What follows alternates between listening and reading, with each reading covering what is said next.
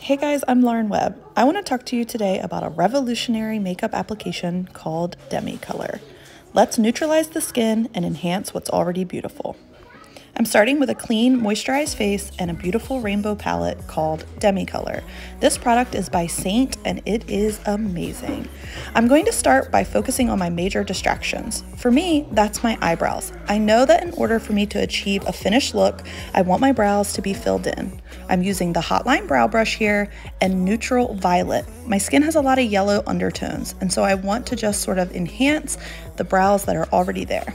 Before I really dig into all the distractions, I'm going to start by sculpting my face. This is another version of a neutral violet, and I'm just putting it in the already shadows of my face. This is just going to enhance my face structure and sort of map out what needs to be corrected. I'm just going to buff that into my skin, and it is a very light application. This product doesn't wear like traditional 3D foundation. I am going to use a neutral blue across the forehead because I tend to carry a little bit more orange there, and this will just sort of create dimension to my face. Lastly, with a Sculpt Neutral Red, I'm going to go in and just add a little bit of that bronzy look.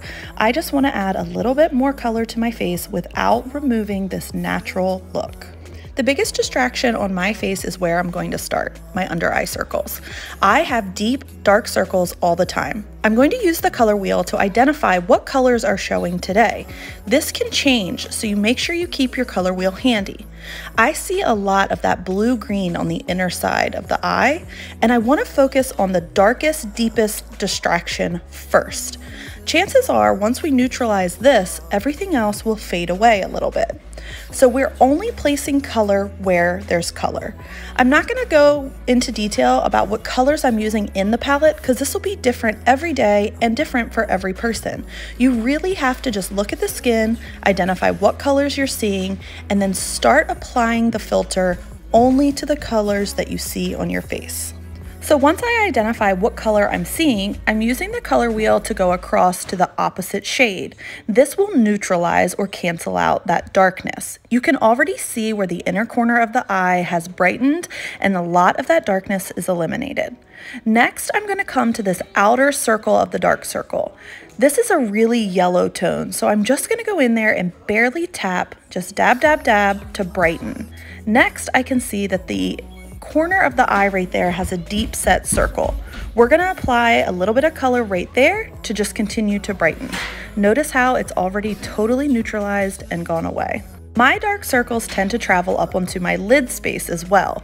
So I'm going to go in with a lot of violets and blues because there's a lot of orange on that eyelid, and look how bright and light it starts making the eye. However, it doesn't look like I just took a bunch of concealer and sort of slapped it across the lid. I'm truly only filtering out those dark colors and sort of brightening it back up to my natural skin tone.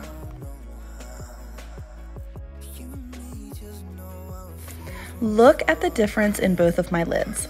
You can see that the one is lifted and bright, and then I'm going to focus a little bit right there on the inside of the eye, and then I'm actually going to take a break from doing my under eyes.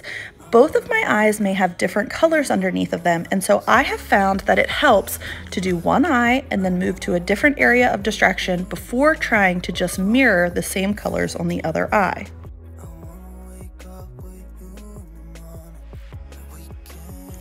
The next step for me are a few little freckles that sort of just add a color distraction. I'm using a spot style brush here and barely tapping into those colors. I carry a lot of redness and purple around the nose, and again, I'm only placing color where there's color. The best part about Demi Colour is there is no makeup feeling. My skin feels as if it just simply has a moisturizer on it, there's no makeup to transfer on my mask, and it lasts all day long. All right, now that I've finished all of my small spots, I'm gonna move back into this other eye, and I'm gonna step by step look at each color that I see and not think about what I did on the other eye. Again, we're not trying to mirror application. We're truly trying to just cover what we see.